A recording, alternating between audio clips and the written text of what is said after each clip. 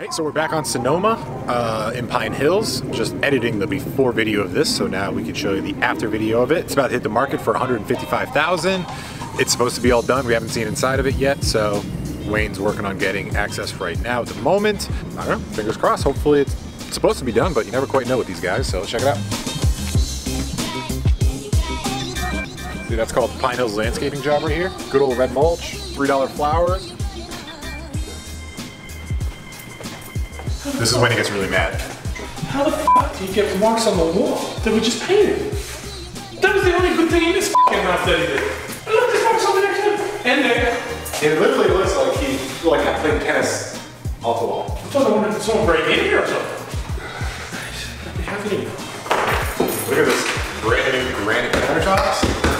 For Michael, granite. For Michael. Granite.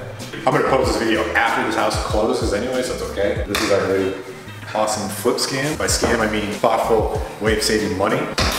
Roll-on granite, baby. Nice roll-on backsplash also. How else can you do backsplash for about 12 bucks? That looks pretty good, doesn't it? Check out the rest of the house.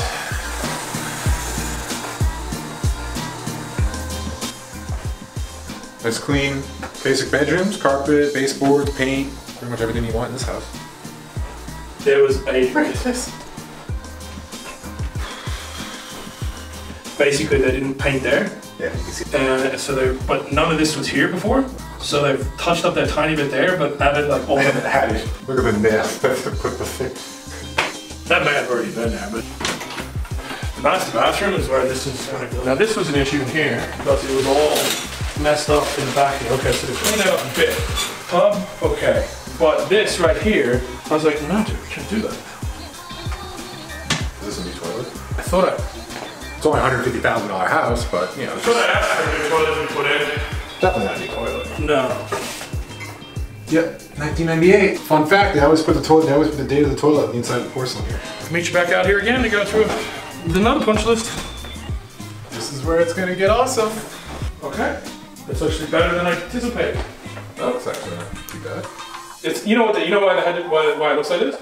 Because they f***ed it up in the first place. It's not as horrible as I could be a lot worse. I'm kind of what he's done here has actually worked out okay. I know. Now the next big question is how the backyard looks, because that was a big selling.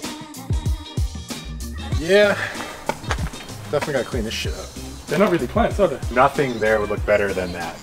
Clearing that and just throwing half a dozen bags of red mulch there and there will make a lot more of a visual impact than that shit. Like what? Why are these bricks here? They were just there. That's what I mean. Is like, what was the original intent? Why didn't he replace just that one piece of fence right there? I need to speak to him. Like, we're gonna do 99% of the fence, but we're gonna leave this one goddamn piece. Here's another flip fact for you. When you pay these guys to do a job, they pretty much do the cheapest thing they could possibly find just to save a buck. Because they'll charge you, let's just say $1,000 for a fence. And they'll be like, oh, well, if I can cut half of the fence and rig it up so it works. It's like, hey, well, you pay for a fence, you got the fence. This is like the shittiest acceptable job possible. He told me he went through the list twice. He said I went back over there over the weekend to make sure everything was okay. Like, this house is gonna be sold on the visual effects of it, because nobody's gonna buy this house being like, oh, that has awesome quality countertops or Have a look at this as well. awesome finishes and things like that. They're gonna buy it on the fact that it's like, hey, it's in our budget, it looks really cool, and a month after we move in, it's gonna look like we've been living here for 17 years, but that's their problem. That's awesome. And that door, I said, it's like one color paint. I said, this is a standard size bifold door.